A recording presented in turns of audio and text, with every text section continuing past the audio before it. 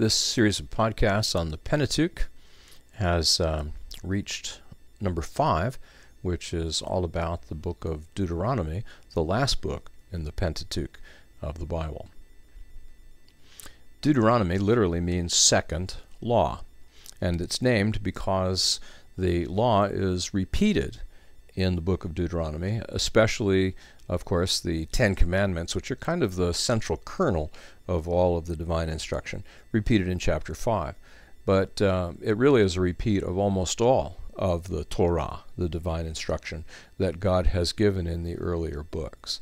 The setting is that Moses is now a very old man. He's very close to death, and he gathers the people of Israel together for one last sermon before he leaves them. And in that sermon, he reminds them of where they've come from, all the things that they've experienced, and what God has done for them. And then in that context, he repeats the things that God has taught and causes them to be reminded of all of the things that make up the Torah, the divine instruction of God.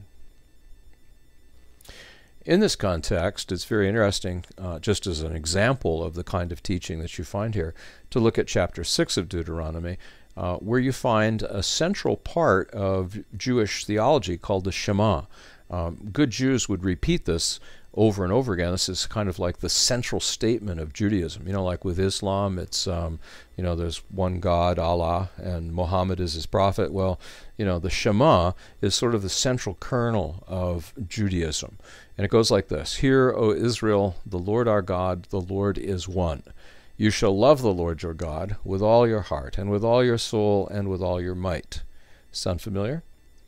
Jesus wasn't making it up from scratch. In fact, if you remember the story in the New Testament, a man came to Jesus and asked him, which is the greatest of all the laws, all the commandments? And Jesus said, what do you think? How do you read it? And he said, I think the greatest one is, you shall love the Lord your God with all your heart and soul and mind. And Jesus said, you're right. That's it. That's it. That's the greatest. And this is where it comes from, of course, from Deuteronomy chapter 6. And it goes on. And these words that I, meaning Moses or God, command you today shall be on your heart. I mean, Moses speaking for God, and Moses recording this on pen and ink on behalf of God.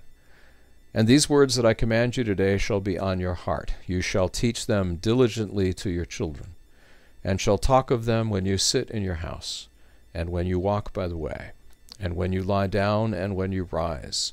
You shall bind them as a sign on your hand, and they shall be as frontlets between your eyes. You shall write them on the doorposts of your house and on your gates.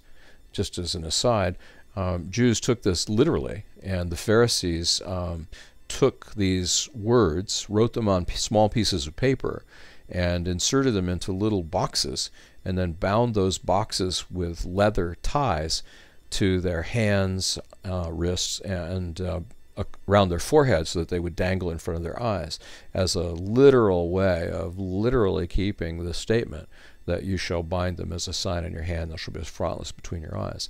You probably have noticed that many Jews, when they go in or out of their house, will touch and kiss a little thing on the doorpost of their front door.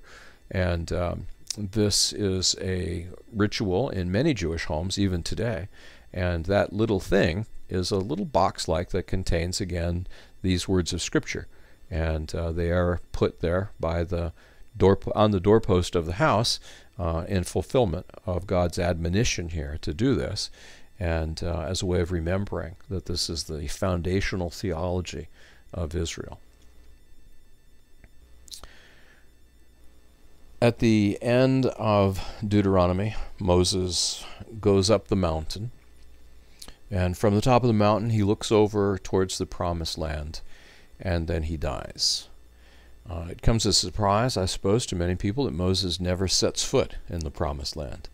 He lives most of his life, a good share of his life, in Egypt, and the other half of his life he lives in the wilderness between Egypt and the promised land. I think there is a story here, a lesson in the story, and that is that there are people who never get to taste the reward that is promised to God's people. They leave sin behind, the land of bondage.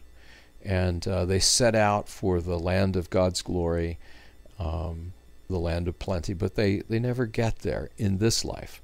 They spend their whole life traveling, but they don't arrive. That, in fact, most people have that experience. And Moses is kind of their patron saint in a way. Moses dies without entering the promised land. After 40 years of faithful service leading the people there, he dies on the border.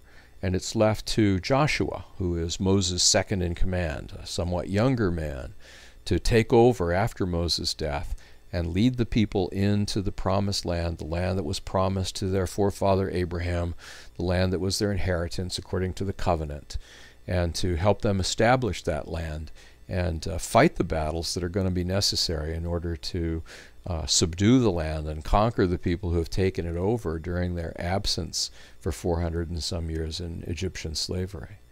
It's an exciting story. It's filled with a lot of drama and a lot of pathos, and as you've heard many, many times, the Bible story is primarily just that, a story. The Bible is a story book, and we are supposed to meet God in the stories and know Him through the stories, and knowing Him, love Him, and loving Him, trust Him, and trusting Him, obey Him, and serve Him. And that is the point of all of this, if we only get the point. So that's kind of a summary of the Pentateuch, the first 5 books of the Bible. We'll go on from here in future podcasts.